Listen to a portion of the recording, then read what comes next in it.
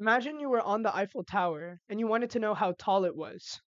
But sadly, you don't have a ruler and you only have a rock and a timer. How can you find the height?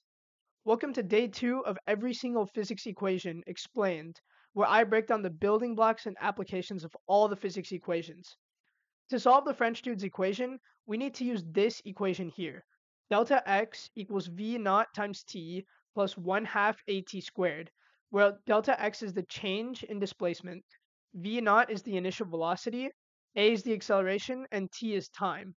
This is the most fundamental kinematics equation and is used everywhere in kinematics, from projectile motion to finding heights of popular French attractions. It is derived by starting with a constant acceleration, then integrating once to find the change in velocity. Writing change in velocity as v minus v naught, and moving the v naught term over to isolate v, we can integrate both sides again to get delta x equals this equation.